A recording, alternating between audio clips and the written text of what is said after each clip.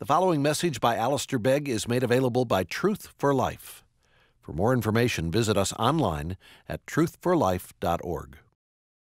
I invite you to turn to 1 Samuel and to chapter 21, and I'll read the chapter as you follow along, hopefully in your Bible, wherever you are. 1 Samuel and chapter 21. Then David came to Nob to Ahimelech the priest, and Ahimelech came to meet David trembling and said to him, "Why are you alone and no one with you?" And David said to Ahimelech the priest, "The king has charged me with a matter and said to me, 'Let no one know anything of the matter about which I send you and with which I have charged you.' I have made an appointment with the young men for such and such a place. Now then, what do you have on hand? Give me 5 loaves of bread or whatever is here."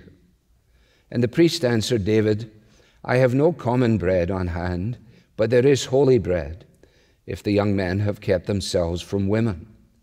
And David answered the priest, "Truly women have been kept from us as always when I go on an expedition. The vessels of the young men are holy, even when it is an ordinary journey. How much more today will their vessels be holy?" So the priest gave him holy bread, for there was no bread there but the bread of the presence, which is removed from before the Lord to be replaced by hot bread on the day it is taken away. Now, a certain man of the servants of Saul was there that day, detained before the Lord. His name was Doeg, the Edomite, the chief of Saul's herdsmen. Then David said to Ahimelech, "Then have you not here a spear or a sword at hand?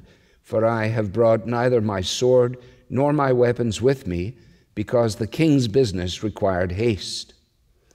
And the priest said, "The sword of Goliath the Philistine, whom you struck down in the valley of Elah, behold, it is here wrapped in a cloth behind the ephod. If you will take that, take it, for there is none but that here." And David said, "There is none like that. Give it to me." And David rose and fled that day from Saul and went to Achish, the king of Gath. And the servants of Achish said to him, "Is not this David the king of the land? Did they not sing to one another of him in dances? Saul has struck down his thousands, and David his 10,000s." And David took these words to heart, and was much afraid of Achish, the king of Gath. So he changed his behavior before them, and pretended to be insane in their hands, and made marks on the doors of the gate, and let his spittle run down his beard. Then Achish said to his servants, "Behold, you see the man is mad. Why then have you brought him to me? Do I lack madmen, that you have brought this fellow to behave as a madman in my presence? Shall this fellow come into my house?" David departed from there and escaped to the cave of Adullam. Thanks be to God for his word. Amen. Well, I invite you to turn again to 1 Samuel and to chapter 21. For some of you, this will be the beginning of a new adventure. For most of us, we are simply picking up our studies in 1 Samuel after an unintended pause of some 14 weeks. If you have not been part of these studies, then I can guarantee that if you go to Truth for Life, then they will be able to give you the backup material that will last you for quite some while. But here we are at the 10th verse of the 21st chapter. It's some time since we were first introduced to David, to the youngest of Jesse's sons. Back in chapter 16 and in verse 12, we are given a description of him as ruddy and one who had beautiful eyes and who was handsome. What has happened, of course, in the ensuing period of time is that Samuel has been dispatched by God to anoint David as the future king.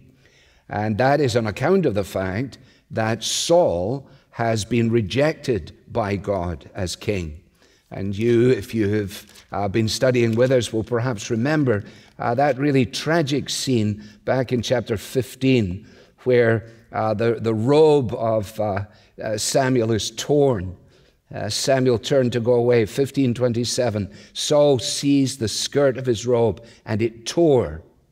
And Samuel said to him, "The Lord has torn the kingdom of Israel from you this day and has given it to a neighbor of yours who is better than you." Now, few of us like to be told that there are people who are better than us.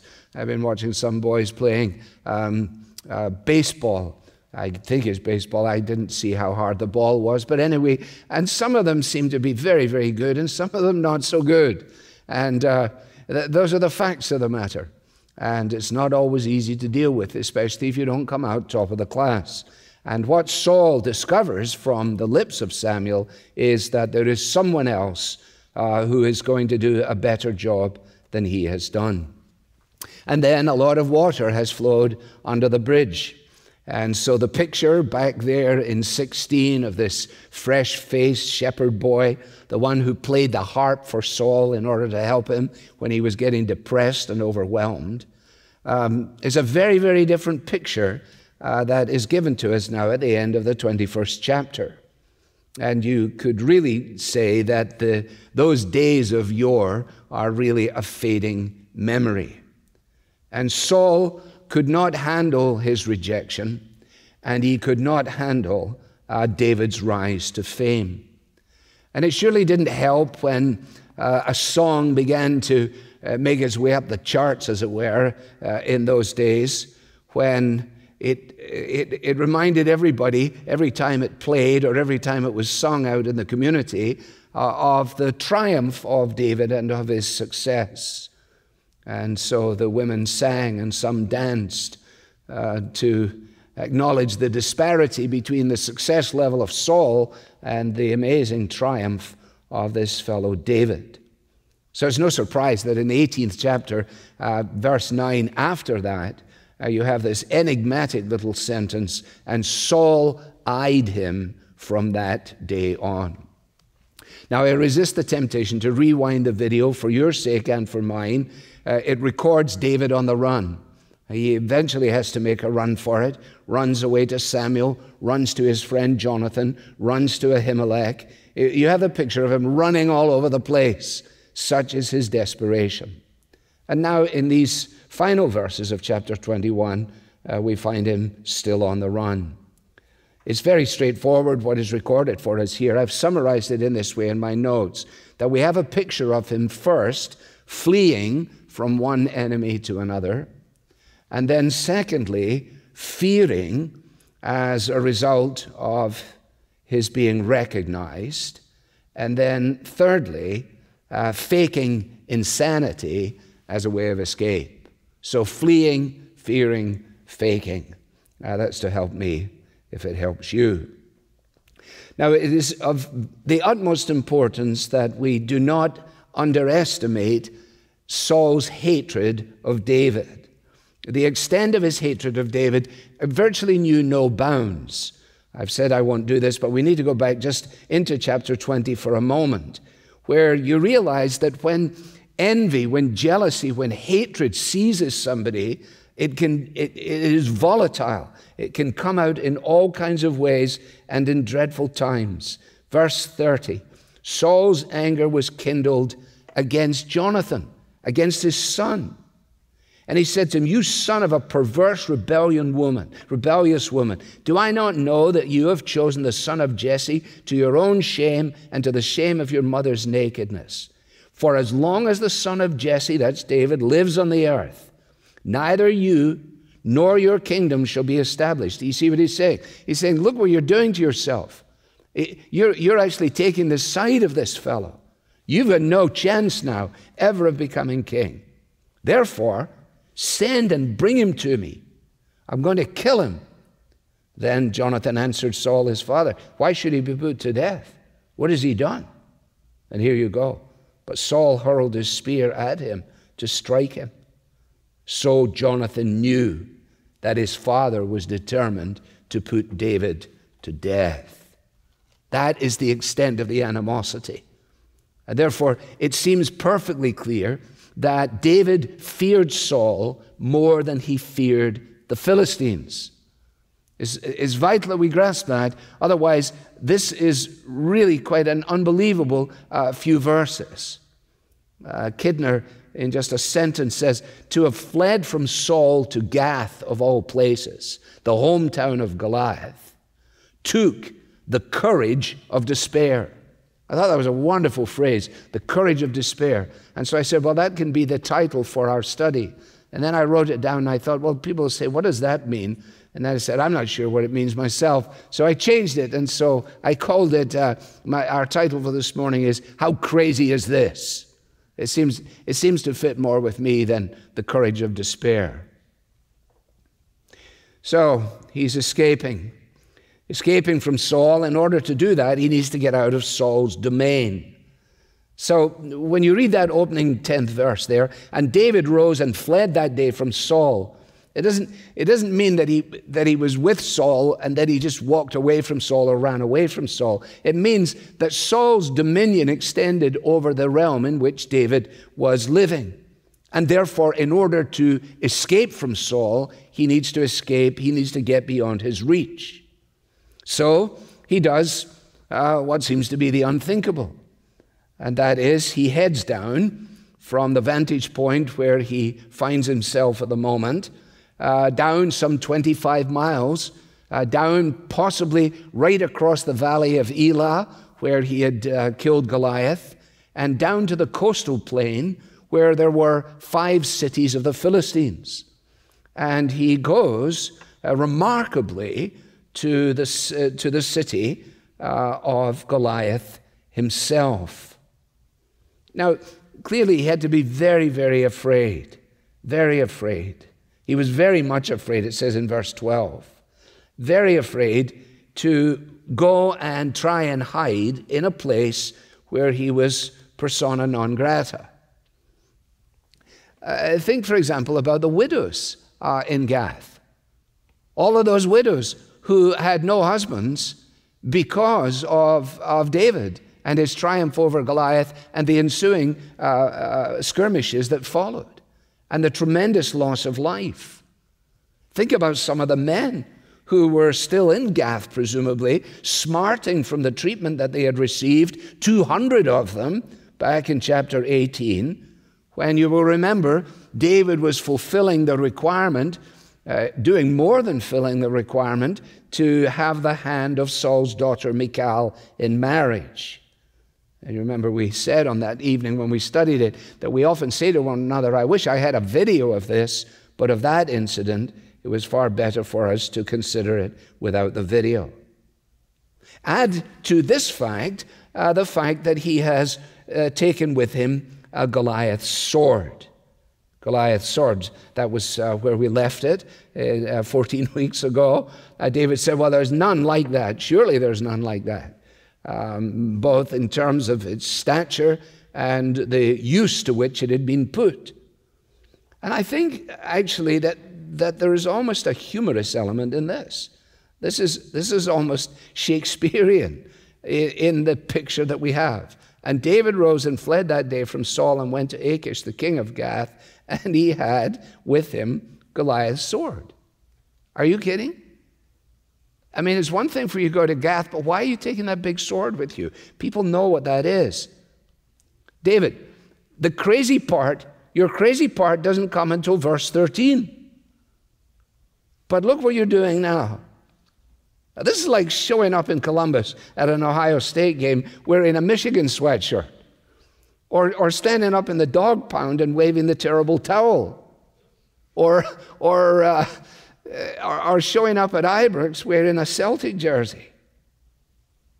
Now, what are we to do with this, and how do we handle this? The interpretation of Old Testament narrative is difficult at the best of times, and it is a wonderful thing when we realize that elsewhere in the Scriptures we have material that allows us to make sure that we don't go wrong by way of understanding and by way of application.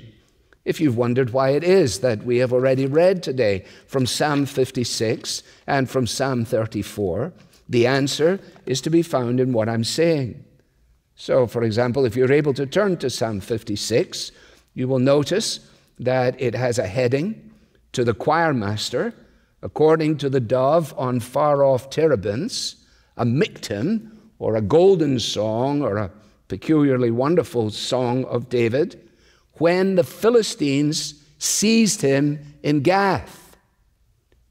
So what was going on in his mind? Now, think about it. He's on the run, and all of this, and more besides, presumably, is caught up in his thinking as he writes. Be gracious to me, O God, verse 1, for man tramples on me. All day long an attacker oppresses me.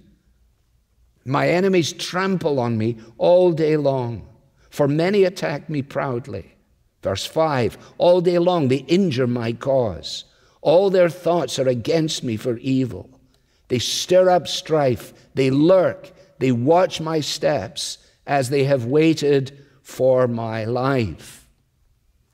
Now, when you take that psalm and then you turn back here to verse 11, you realize that his fleeing was literally from one enemy to another. And if you like, he picks his poison. And he says, I'd rather take my chances with the Philistines than allow Saul to get a hold of me. So from fleeing to fearing. And you see there in verse 12, and David took these words to heart and was very much afraid. What has happened? Well, we're told in verse 11, his fearing is as a result of being recognized. Now I ask you, did he really think he could mingle in the city of Gath incognito?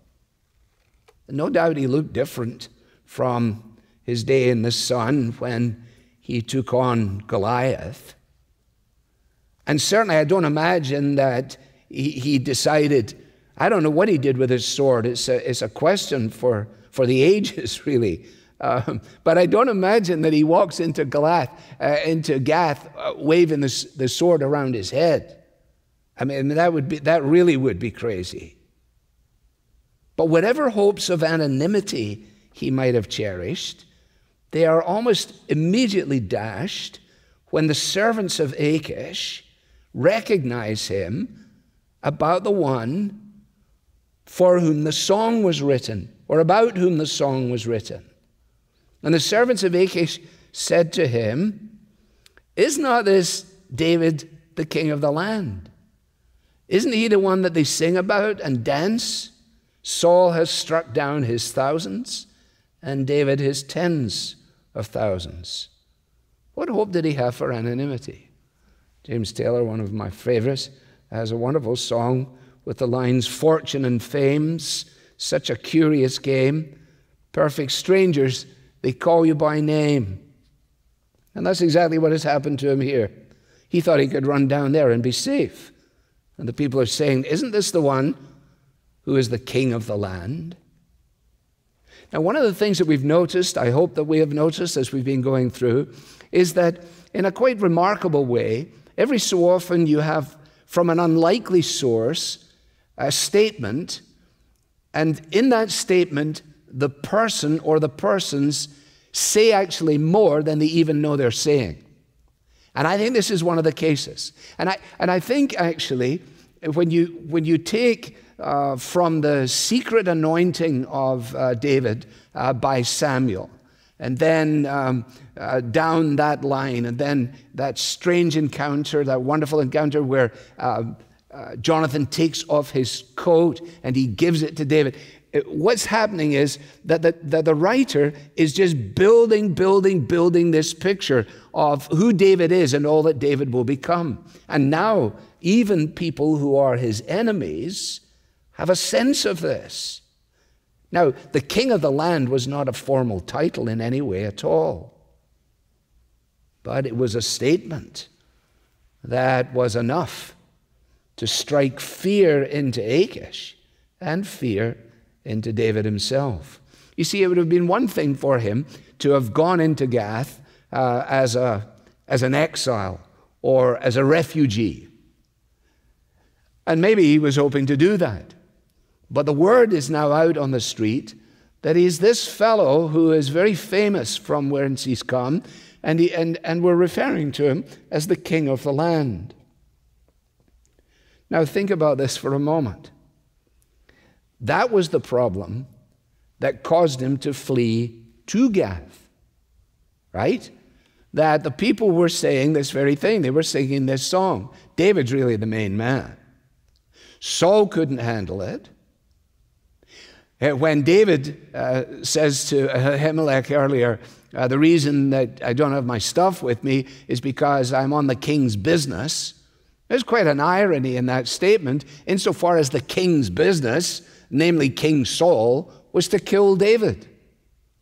So it is because the word is on the street that he's actually the incumbent king, that he runs away to Gath, and now in Gath, it is the same story that causes him the same problem. And so, when he realized that they were singing the song and what the people were saying in reference to it, he took these words to heart and was very much afraid. Now, Saul had been hoping in earlier circumstances that the Philistines would kill David.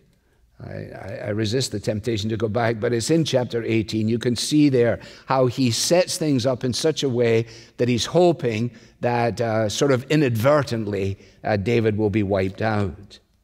David has managed to dodge all of that, but how is he going to escape now here? Interestingly, this is the only place in 1st and 2nd Samuel in which we are told that David was afraid of threats against him. There is another place in 2 Samuel where it speaks of him being afraid, but he's afraid of the Lord. This is the only instance in which he declares this. If you look again at Psalm 56, we can be helped in this. And rehearsing verses 3 and 4. He says to himself, "When I am afraid, I put my trust in you. In God whose word I praise, in God I trust. I shall not be afraid. What can flesh do to me?" Okay, now do you get this?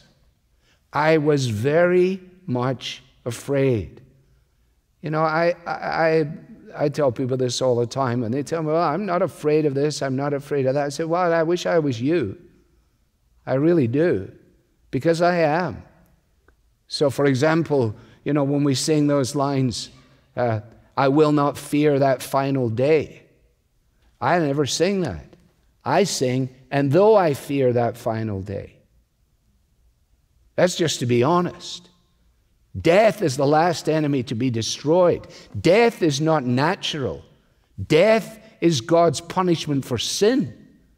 We ought to recoil from it. Surely we trust in God. But nevertheless, in the true essence of our humanity, we recoil from it. So what is David doing here? Well, you see, he's taking himself in hand, isn't he? I was very much afraid. When I took these words to heart, I realized what was going on. I was very much afraid. But here in the 56th Psalm, we learn what he did. You see, faith here, faith on David's part in response to his fear, is a deliberate act. It's not a feeling. It's not a feeling. It's a deliberate act in defiance of his own emotional state. I will trust and not be afraid. I am horribly afraid. What are we going to do? You see, this is not the King and I, for those of you who are of a certain vintage. This is not Anna in The King and I. You know, whenever I am afraid, I whistle a happy tune. While shivering in my shoes, I strike a careless pose and whistle a happy tune, and no one ever knows I am afraid. The result of this deception is very strange to tell, for when I fool the people, I fool myself as well.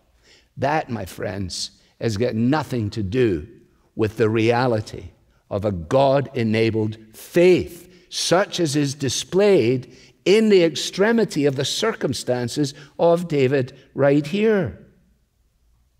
You see, the real issue is an issue that strikes us all, and it is simply this: when the providences of God appear to run counter to his promises, so that the unfolding story of my life seems to run up against what God has promised.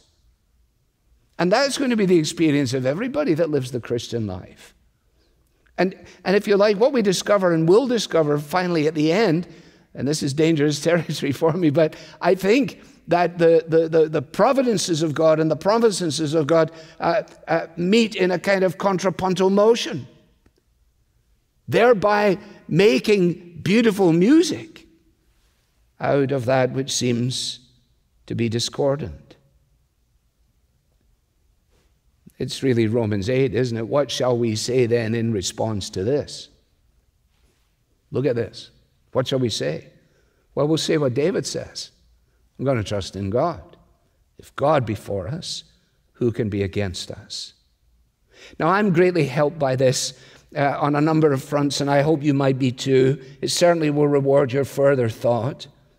But in verse 13, and in light of what we've just looked at in 56, right? So he's very much afraid. Faith on his part is a defiant response to his own emotional state. And then what does he do in verse 13? Well, I'm so glad that it doesn't say, so David said, oh, well, God will do something. Oh, well, we'll just wait and see what God does. It always sounds very wonderful, very pious. No, there's no hint of that in this, is there? There's no hint of the let go and let God.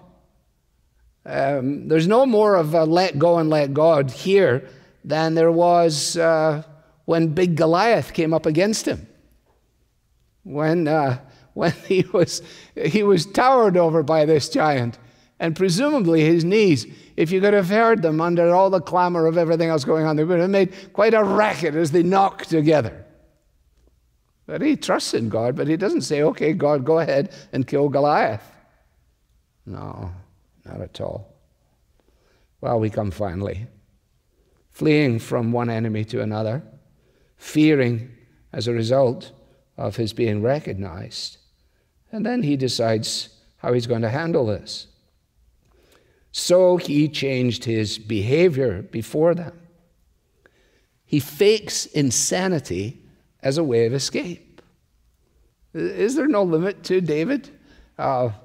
This ruddy-faced, handsome, lovely eyes boy, shepherd boy, unlikely choice out of all the sons of Jesse. This soldier boy who takes on the giant. And now we're introduced to him as a thespian. And his ability as an actor is enough to convince Achish that he's crazy. I say to you again, how crazy is this? You see, he was in their hands. Notice that little phrase there in verse 13. He was in their hands. In other words, he was in custody. And when you take the Psalms, the poems that he's written, and set them in line with this, you realize that if we got the impression back in verse 10 that he went into town and went to have supper with the king and so on, then I think we've gone wrong. When it says that he went to Achish, it probably means that he left the jurisdiction and the realm of Saul's influence and went into the realm of Achish's influence. But as a result of the recognition, these servants of the king have taken him into their hands. And you will notice down in verse 14 that this makes sense then of the king's question, why then have you brought him to me? If he was there, they wouldn't be bringing him. Anyway, it's not a huge thing. It's not a main and a plain thing. But he changes his behavior and he gives a command performance. Pretending to be crazy, he starts banging his head on the doors, scratching graffiti, drooling on his beard. An indignity to the beard was considered in his day an intolerable insult, and certainly would have given no indication of normality. So there you have it. And then Achish said to his servants, "Behold, you see this man is mad." It's just like Polonius in Hamlet, where he says, where Polonius comes to Hamlet's mother and he says, "Your noble son is mad. Mad call I it, for to define for to define madness what is, but to be nothing else but mad." And that's what the king says here. It's pretty obvious, he says. He's mad. Why did you bring him here?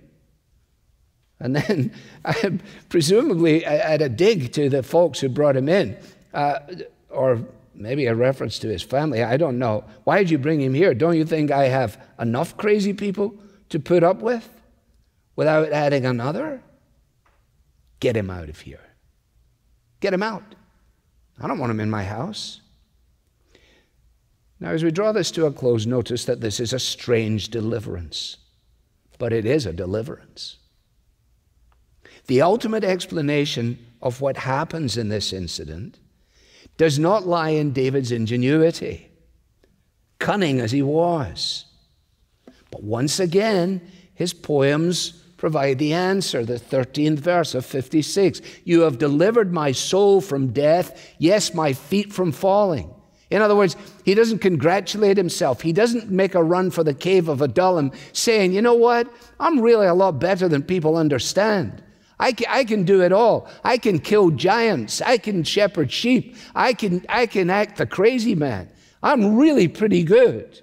No wonder you're going to make me the king." No. You have delivered my soul from death. You have delivered my feet from falling. Psalm 34 drives it home for us, especially, again, the title. Psalm 34, the title of David when he changed his behavior before Abimelech, which is another name for Achish, as he changed his behavior before Abimelech, so that he drove him out and he went away. And what does he tell us? He said, well, let me explain to you what happened. I sought the Lord, and he answered me, and he delivered me from all my fears. You know, those who look to him are radiant. Their faces will never be covered in shame. I'm the poor man that cried, and the Lord heard him, saved him. You know, the fact is the angel of the Lord encamps around those who fear him and delivers them. I imagine him in the cave to which we will come next time. I imagine him sitting with the company, the group that now was beginning to gather around him, and saying, you know, through all the changing scenes of life in sorrow and in joy, and then saying to them, oh, magnify the Lord with me, and come, let us exalt his name together. You see, because set within the big panorama of the story of Scripture, what the opponents of David were doing was setting themselves, in terms of Psalm 2, setting themselves against the Lord and against his anointed. David was the Lord's anointed. That is the significance of it all. And David, in that circumstance, was distressed and he was persecuted, but he was not forsaken. I leave it to you to follow the line out, to realize that one day a king would come, the king, who would be subjected, as David was, to hatred and to cruelty. And this king would be forsaken. And he would be forsaken in order that those who trust in him might be forgiven. And to come right up to date, Jesus, our King, is still opposed and he's still despised. And yet he offers to those of us who will humble ourselves a deliverance we don't deserve. It seems that the overwhelming tide was against David. The numbers that would amass against him were large. The numbers that were going to be drawn to him and side with him were small. It's the story of the church. The numbers that oppose Jesus as king, they're large. Who is on the Lord's side? Let me ask you, with this I close. Who is on the Lord's side? Who will serve the king? Who will be his helpers other lives to bring? Who will leave the world's side? Who will face the foe? Who is on the Lord's side and who for him will go? That's the question. That's the question. Tomorrow into work, tomorrow into play, back into the rough and tumble of life. Are you able to say, by your call of mercy, by your grace divine, we are on the Lord's side. Savior, we are thine. Oh, gracious God, we pray that your word will find a resting place in our hearts and lives, and that you will enable us, by the help of the Holy Spirit, to live out the wonder of your salvation. That you are the God who rescues, the God who redeems, the God who restores. Salvation belongs to you alone. And in Christ we trust. Amen. This message was brought to you from Truth for Life, where the learning is for living. To learn more about Truth for Life with Alistair Begg, visit us online at truthforlife.org.